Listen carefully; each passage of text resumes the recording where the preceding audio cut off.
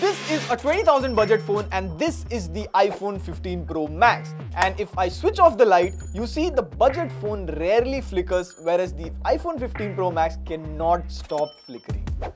This is what happens to your eyes when you use the display in low light. Every phone should have PWM dimming in 2024. This is the Realme P1 Pro, and apart from PWM dimming, 3 unique features it gets for a budget phone. 1-minute impressions. Curved display usually have a problem of accidental touches. Here, even if my finger touches the display on edges, it ignores them and scrolling works smooth.